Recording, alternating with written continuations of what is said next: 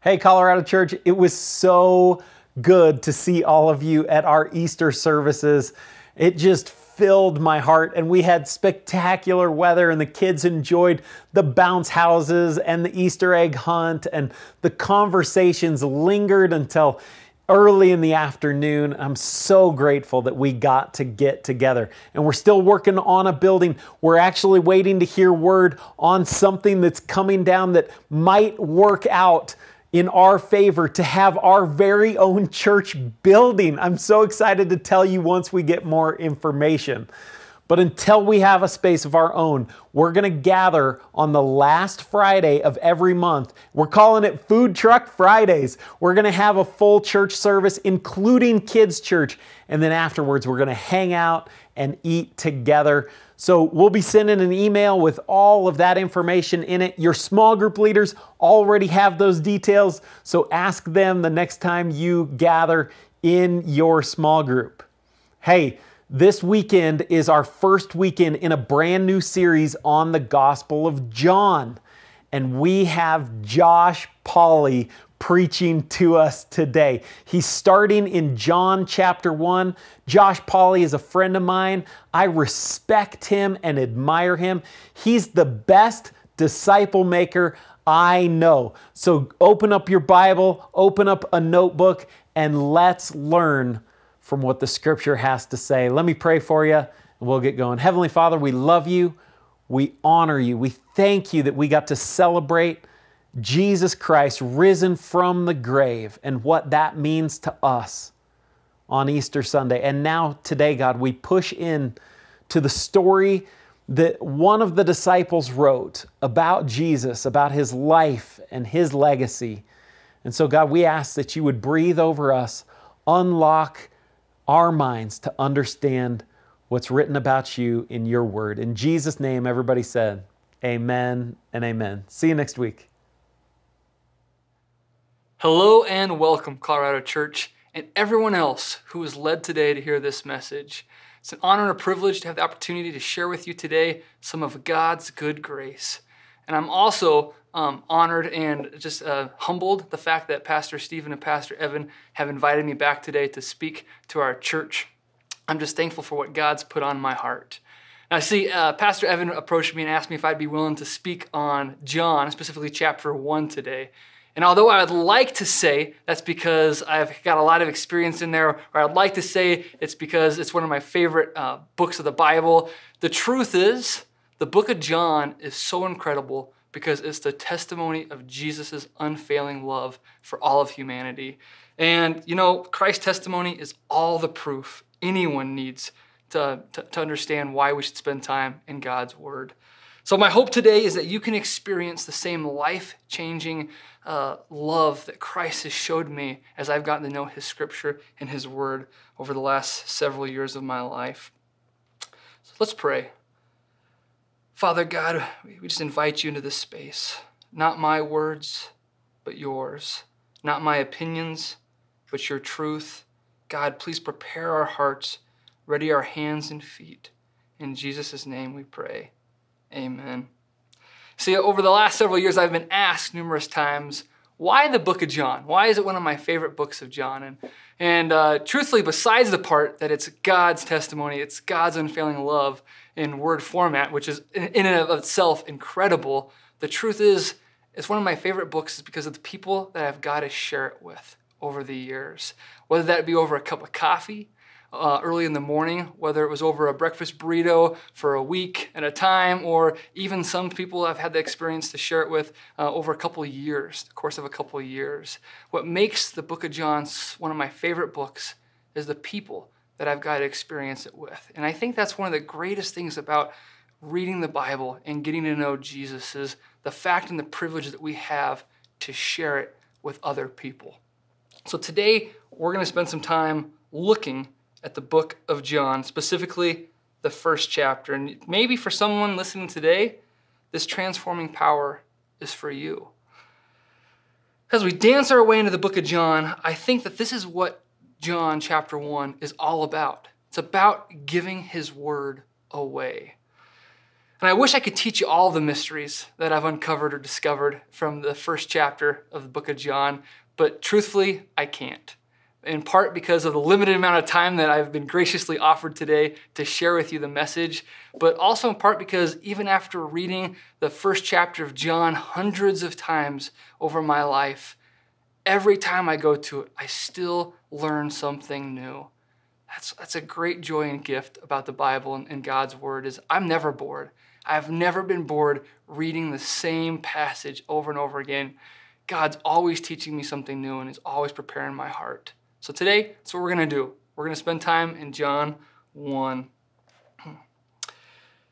Now, if you will, it would be wonderful if you'd grab a Bible, a journal, join with me. I always try to get a journal ready for me when I'm taking notes just because it's a great reflection. It's a great opportunity to keep note of what God's teaching us. So get that ready. You can join with me at the book of John, chapter 1.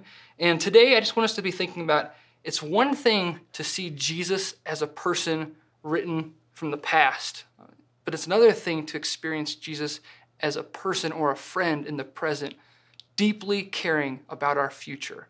So today, just keep an open mind that Jesus is more than just ink on a paper. He's a person, active, living, then, now, and forevermore. And if you can understand that, it's going to completely transform the way you read the Bible, and specifically today, the book of John. All right, now to start with, I once had a wise wrestling coach that told me, if you don't know where to start, go back to the beginning. So we're going to look at the beginning of John today. Now that same coach also told me that if you put a little Tabasco sauce in your jockstrap, it might help cure the hiccups. Now thankfully, I did not listen to everything that my wrestling coach told me earlier on in life, and there's a good reason for that. But to honor his first nonsensical point about not knowing where to start, going back to the beginning, we're going to be looking at John. And in order to do that, we got to understand who this John person is, the author, or at least the person who many scholars believe wrote the book of John, widely accepted. So in order to do that, I got a little trivia question for you. So the people around you, if someone sitting next to you, see if you know the answer to this. But who is John? Is it A, was John the Baptist? Was it B, was he a son of Zebedee, the fisherman? C, was he a tax collector? Or D, was he my old wrestling coach? Tell the person next to you what you think. All right. If you answered B, congratulations, you got it correct. All right. So let's take a look at John. He was indeed the brother of a person named James, not Jesus' half-brother, who was also called James, to make things more confusing. He was a son of Zebedee, who was a fisherman by trade. He might have been a disciple of John. Some people kind of point to that, John the Baptist, but definitely not a tax collector like Matthew. 2 tax collectors would have been too taxing for Jesus. Huh? Little dad joke right there for you today. And although he definitely wasn't my old wrestling coach, I bet he would have made a really good wrestler because he was given one of the nicknames as the Sons of Thunder, which in and of itself I think is a pretty sweet name. I remember in high school wrestling a couple of guys. One of them name was Stryker, the other one was Tucker, kind of his younger brother, and these two were beasts. One was a 3-time state champion. He only lost 1 match. It was to a 4-time state champion in the finals round at state. Really good wrestlers. And I learned that if your name is a verb or something like that, Sons of Thunder, Stryker, Tucker, you're probably going to be pretty good. Me, on the other hand, I had the last name of Polly, which was either an adorable parrot or a pocket-sized little figurine that, many girls kept in their pockets. So I had to really work to get my reputation up as a wrestler. But enough with me, let's go back to John. So additionally, John was referred, and this is really important, as the disciple whom Jesus loved. This is important because when you're reading John, you might get a little confused because his name's John. He refers to another John, John the Baptist, and then when he talks about himself, he uses an alias as the one whom Jesus loved. That's why I typically offer food and coffee when I go over the book of John with somebody else, just because it can get a little confusing to start things off. John was also one of the 3 disciples whom Jesus was closest with. And these 3 disciples got to experience some miracles that other disciples didn't have the opportunity to. And then also, I think they were so important because Jesus used them in the early onset of the church, setting up the foundation for the church going forward. So really, John had an important role. all that to get to know John. And why I think it's so valuable to get to know an author before we dive into a book. As a teacher, before my students read a novel or a short story, we always spend time getting to know the author. And I do this because it's so powerful, that little space in between the end of a sentence, after a period, and before another sentence, when you get to know why might the author take you to that next step. When you get to understand those little breaths, those little beautiful moments in between. And I think it's the same exact thing for getting to know Jesus. When we spend time getting to know our Savior, when we go to the Word, we pick up so much more. So you have to know the author. You have to know who wrote it and why and the experiences, because it's going to help you understand so much more. Pastor Evan is always giving us background, which I appreciate. As someone who likes to go into the Word, it's so important to understand the things outside of what just the Scripture says, the context. Have to know the context. So now that we hopefully understand John a little bit better, let's study the Word of God together and see what Jesus has to teach us. If you would, please turn to the book of John. John is the 4th book in the New Testament, and John 1 is composed of 51 verses. There are 5 subsections in there, and although I'm not going to read and recite the entire 55 or 51 verses today, the goal is that we can kind of look through it and see what Jesus is doing here, and I think it's going to help us understand the message today about why it's important to give the word away. So, in the beginning, let's go back. Literally, let's start in the beginning of John 1. And it states, "In the beginning was the Word, and the Word was with God, and the Word was God. He was with God in the beginning. Through him, all things were made, and without him, nothing was made that has been made. In him was life, and that life was the light of mankind. The light shines in the darkness, but the darkness has not overcome it or understood it." And if you're following along, and you're like me the first time I was reading John, I had a question. Why is the W capitalized on the word word? Why is it capitalized? Well, being an English teacher, kind of had this thought that, well, usually when a word's capitalized, either the beginning of a sentence, or in this case, it's a proper noun. It's referring to Jesus. Jesus is the Word.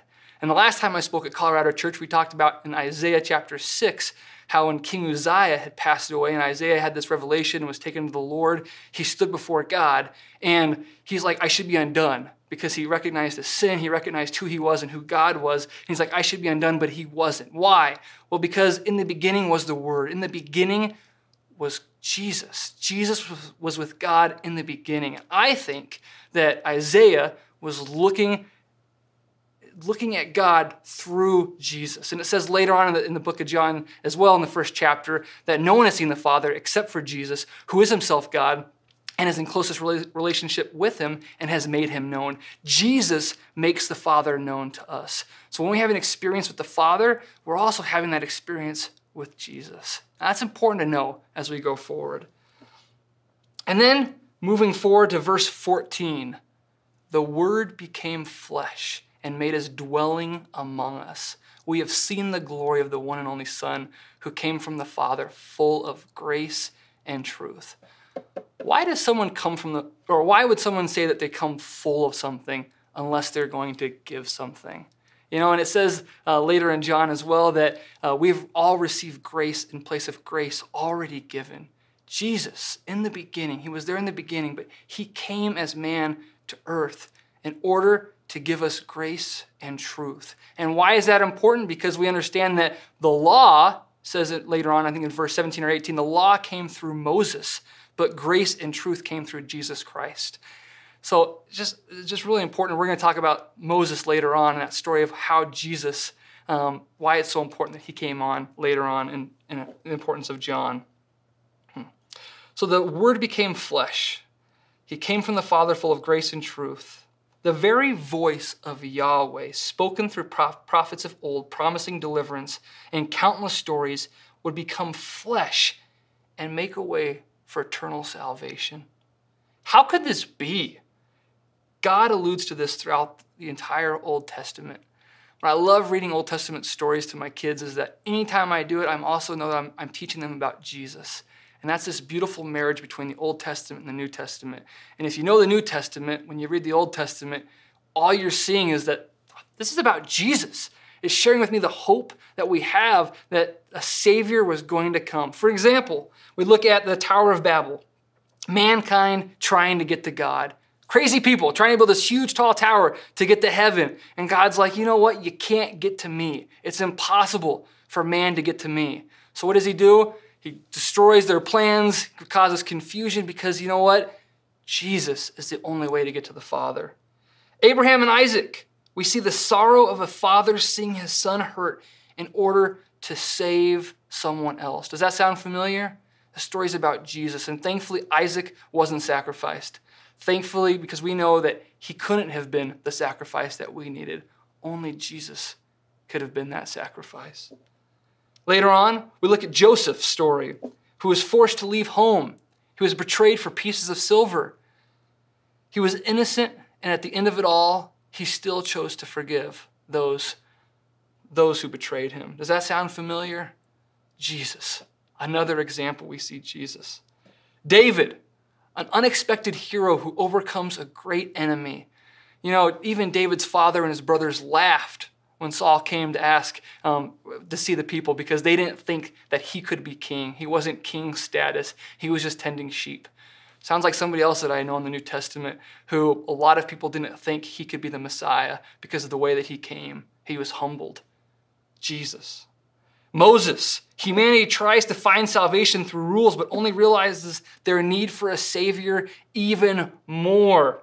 We see this in verse 16, that out of his fullness we have all received grace in place of grace already given.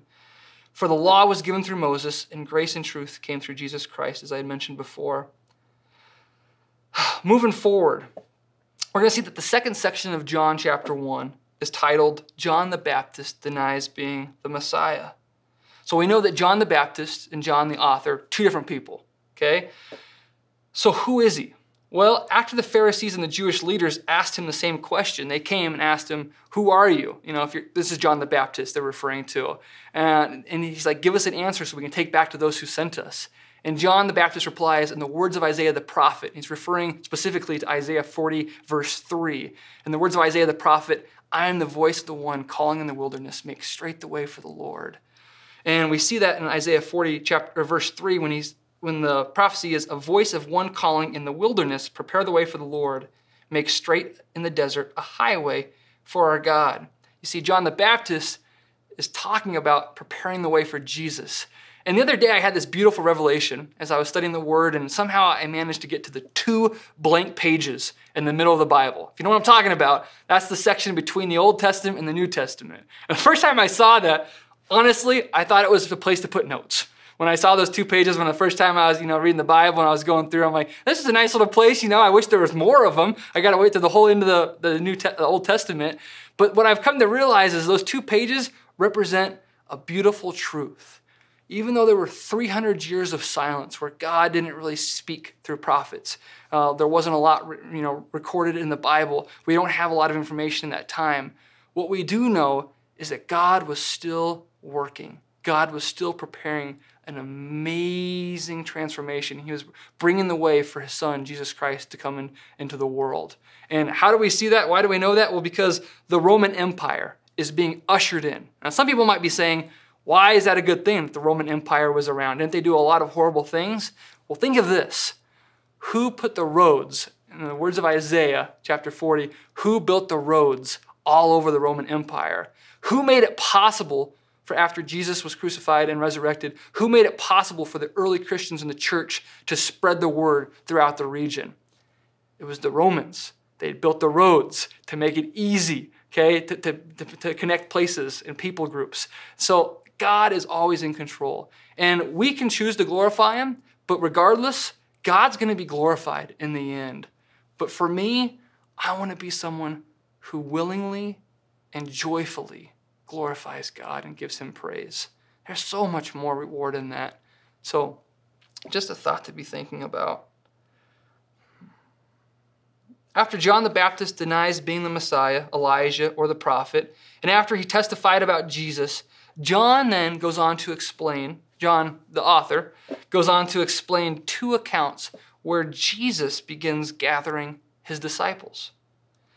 What I've come to appreciate about these 2 accounts is how Jesus began his ministry. Listen to this. He chose people who would choose people. Jesus was very strategic. He chose people who would choose people. And again, we see this in the last two sections of John, where Jesus's followers, John's disciples followed Jesus, and then we also see it with Jesus calls Philip. So kind of the two end sections on there. And the first example was Andrew. Okay, Andrew was one of the disciples who might have been probably a disciple of John the Baptist. And when he heard Jesus come by, John said, "Look, behold, the Lamb of God who takes away the sins of the world." And Andrew decides he's going to leave John and follow this Jesus. He says, "Rabbi, where are you going?" Jesus responds, "Come follow me and you'll see." So he goes, he spends the rest of the day with him. And it must have been so transformational that he goes and finds the one person who he probably loves the most in the world, and that's his brother. He finds Simon. So he goes and finds Simon. He says, "Simon, we found the one. That is Christ, the Messiah. Come." So he takes him to Jesus. He takes him to where he's at. And Jesus, as he sees Simon approaching, he says, "Simon, son of John, you are to be called Cephas." And what's beautiful about this is that God calls us, but he's the one that does the transformation. Jesus does a transformation in us when we go to him. When we spend time in the Word, he's transforming us. Therefore, if anyone's in Christ, he's a new creation. The old is gone, the new has come. Christ is doing the transformation in us, the work. The second account that we see is with Philip. And Philip, it says the next day Jesus was on his way. He was leaving. He was going to go to Galilee. And on the way, he found Philip. And he said to Philip, "Follow me." We're not really sure what happens with that whole context of that conversation, but what we do know is that it's so powerful that he gets up and leaves and finds someone who means so much to him. And he finds Nathanael. And he says, "Nathanael, we found the one that the prophet spoke about, and also the one that Moses wrote about in the law. That is Jesus of Nazareth, son of Joseph." And I love Nathanael's response. Nazareth, can anything good come from there? You know, he's just kind of like doubting. He knows the scripture. He knows that they must all be anticipating that there's a Savior coming. But for some reason, Nazareth just doesn't check off all of his boxes on there. So anyways, even though he's probably reluctant, he still goes to see this Jesus. And what Jesus does, and I'm going to back up real quick, what Philip doesn't do is he doesn't try to persuade. He doesn't try to argue the point. He realizes that if he takes Nathanael to the source itself, it will speak on its own behalf. He doesn't have to validate who Jesus is because he knows that Jesus is the truth, the way, and the life. So he takes him, and Jesus, seeing Nathanael approaching, says, "Here truly is an Israelite in whom there is no deceit." And as he's looking at him, Nathanael says, "How do you know me?" Probably a little, standoffish, like, "What do you mean? You don't really know me. You're just saying things flattery." And then he says something so simple but yet so profound. "I saw you while you were still under the fig tree before Nathanael called you." And again, I don't know the context. I don't know what Nathanael was thinking while he was underneath that fig tree, but I can tell you this. The next part, what Nathanael responds, tells me that it was something transformational. I'm guessing that Nathanael was probably going through something very, very serious in his life, because for Jesus to see him where he was underneath the fig tree and to know his thoughts, his innermost heart, what was going on, it completely transforms Nathanael's life. And what happens next is Nathanael declares, "Rabbi," which means teacher, says, "Truly, you are the Son of God. You are the King of Israel." What a declaration from going from not even understanding that this person could be good, saying, back talking about where he comes from and everything. And for Jesus to say one thing, going to the source, it completely transformed his life. That's what the Word of God will do to you and to me when we spend time in it. It will completely transform your life and wreck the old and bring in the new. That's what Jesus does. So to take away, if we have one other takeaway you could take from this, both of these accounts, is that what do we do when we experience Jesus? Do we go tell someone, or do we just close our Bible and keep it on a shelf? What are we doing with the Word of God? What are we doing with the knowledge of who Christ is? I hope we're sharing it. I hope we're going out and giving it away. To conclude our time together, let's go once again to the beginning. Why did the Word become flesh?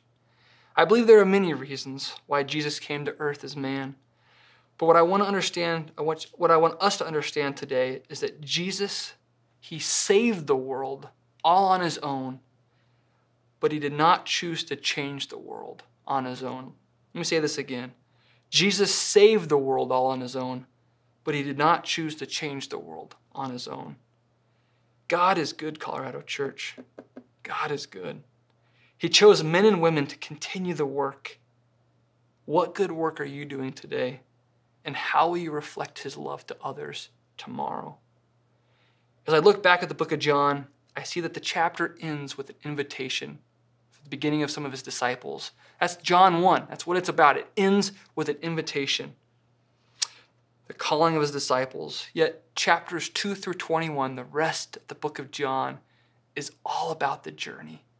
And I'm excited because I think the next several weeks we're going to be looking at the rest of the book of John, the journey that Jesus is going to call us on. There's so much more. Don't stop at the end of your life knowing just chapter 1. Use the time to experience the rest of the gospel. If you haven't experienced the word's invitation, he is standing at the door knocking. Answer it.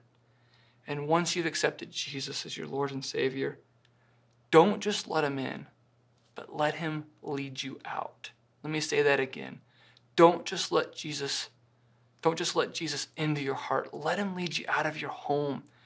Let him be with you Monday through Saturday, at work, with your family, your finances. Everywhere you go, he wants to be a part of it. That's the kind of church this nation needs. That's the kind of reality that we need to step into. How can we do this practically? How can we do this practically? Well, in college, I was very fortunate enough to have a mentor named Jeff Huskerson, and he was the leader of the Navigators on campus where I went to school at. And one of the first times I sat down with Jeff at the main building there at the campus, he asked me a simple yet profound question. Josh, how do you spend time in the Word? And I gave him the best answer I could at the time, which was great because that's where I was in the journey at that time. But yet he took me a step further and he said, Josh, I want to give you just maybe a few steps that you could do to really help improve this time that you spend in the Word. And I said, absolutely, let me hear it. And he just gave me a few practical steps that I'd like to share with you today. Step 1, spend 15 minutes at the beginning of each day with Jesus. Grab a book and a Bible. 15 minutes before you get busy. 15 minutes before you go to work. 15 minutes before the kids get up. Spend 15 minutes, even if you can just do 15 minutes with him, apart from distractions, to start your day off. That's the first step. Open your Bible. Open a journal. And when I say open the Bible and believe that Scripture is God-breathed, I never open the Bible if I'm spending time in the journal without saying this Scripture. All Scripture is God-breathed, useful for teaching, correcting, and rebuking, so that the man of God may be thoroughly equipped to handle his word. I say that every single time I step into this word because that is confirming a truth that I believe. And I tell you, God's never disappointed me. So 1, set the time aside, grab a Bible and journal, and then believe that God's going to show up. Start in the beginning of a book, possibly John. Start somewhere else, but find a place to camp out in and spend time there. Okay, spend time there. Pray over your time in the Word. Ask God to soften your heart, to speak to you, to prepare you for what he's going to tell you. All Scripture is God-breathed. Then read a small section, a few verses, a small passage at most, but don't read a lot. There's so much in every verse. I love when Pastor Evan speaks because he breaks one sentence down that could be a list of sermons because there's that much. God is always speaking. So start small, okay? Don't just think quantity, think quality. All right, start small. Then meditate, research, and listen.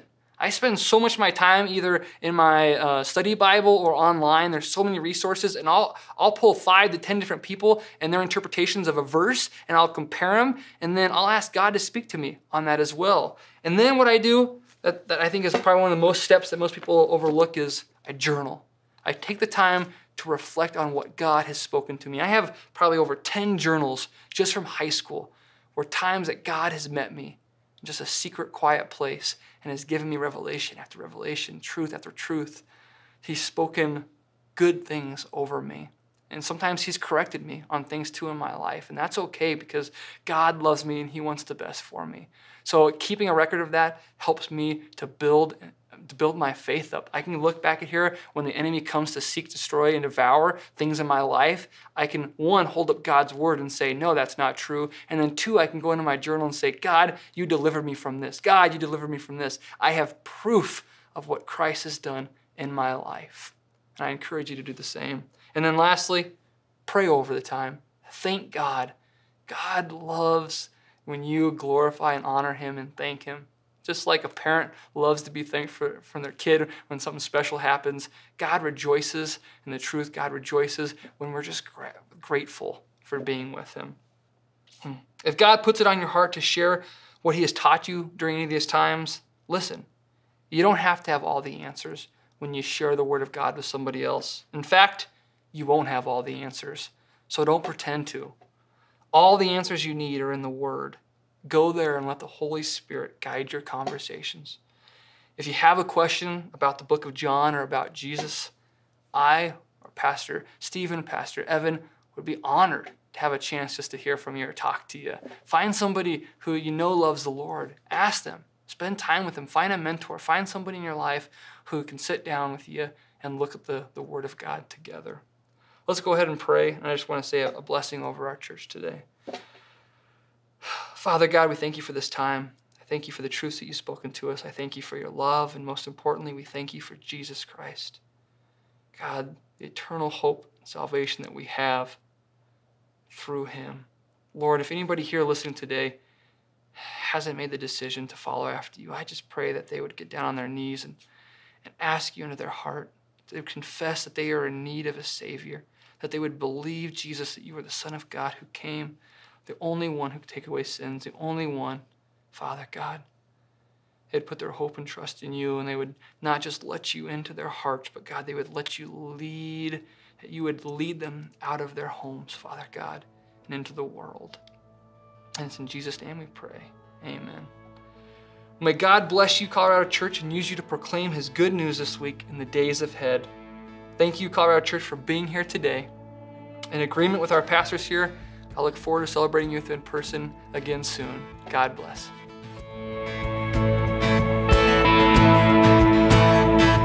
I raise a hallelujah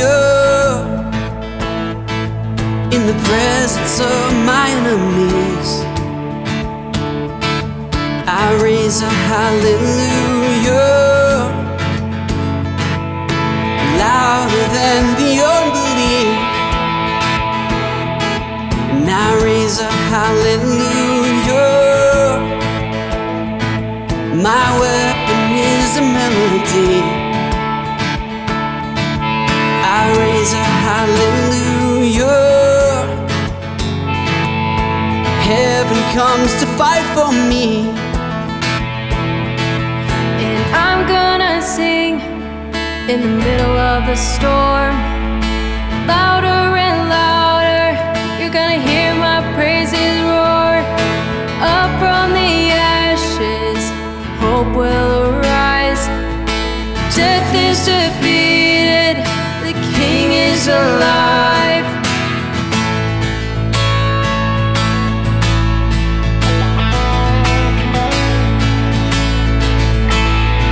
Sing, I raise a hallelujah with everything inside of me. I raise a hallelujah. I will watch the darkness flee. I raise a hallelujah in the middle of the mystery. I raise a hallelujah. Fear, you've lost your hold on me. Oh, and I'm gonna sing in the middle of the storm, louder and louder. You're gonna hear my praises roar. Up from the ashes, hope will arise.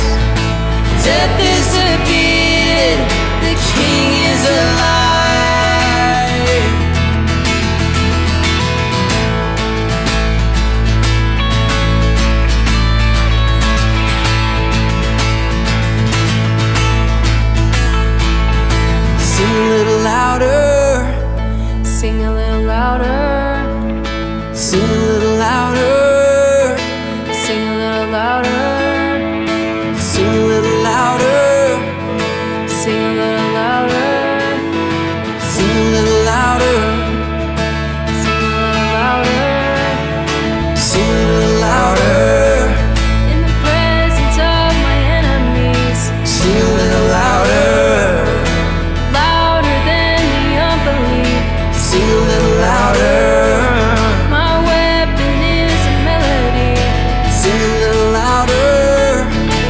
Heaven comes to fight for me. Sing a little louder. In the presence of my enemies. Sing a little louder. Louder than the unbelief. Sing a little louder. My weapon is a melody. Sing a little louder. Heaven comes to fight for me. Sing a little louder. I'm gonna sing in the middle of the storm. Louder and louder, you're gonna hear my praises roar. Up from the ashes, hope will arise. Death is defeated, the King is alive. And I'm gonna sing in the middle of the storm. Louder and louder, you're gonna hear my praises roar. Up from the ashes, hope will arise. Death is defeated, the King is alive. Oh, I raise a hallelujah. I raise a hallelujah. I raise a hallelujah. I raise a hallelujah. I raise a hallelujah. I raise a hallelujah. I raise a hallelujah. I raise a hallelujah. Oh.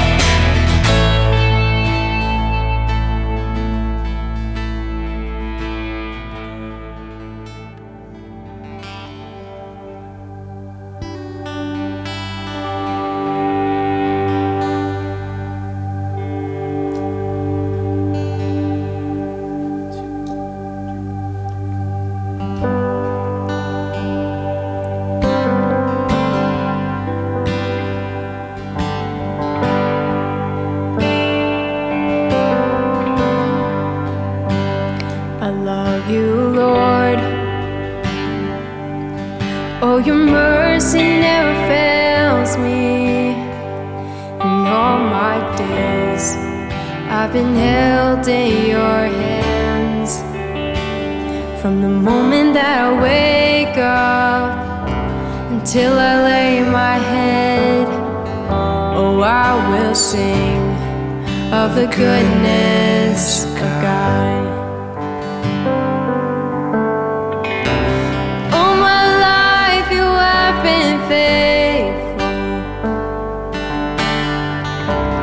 All my life you have been so, so good.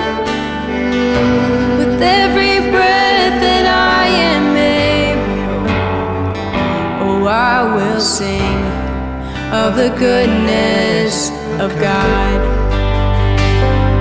Love your voice. You have led me through the fire, the darkest night. You were close like no other. I've known you as a father. I've known you as a friend. I will sing of the goodness of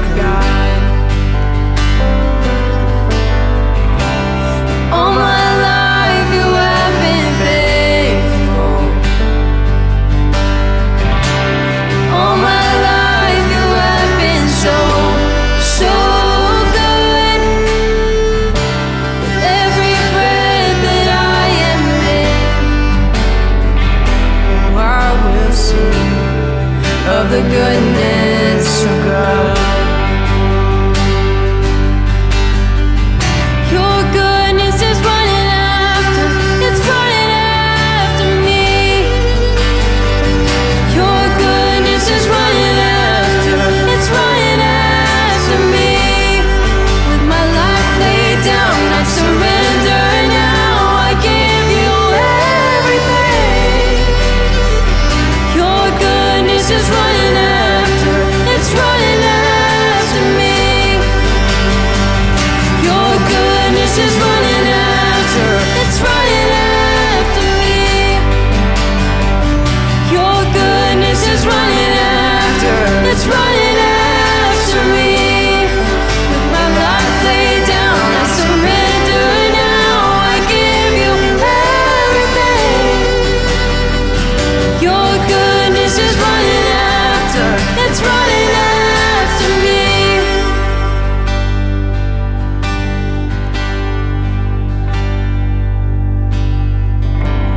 All my life you have been faithful.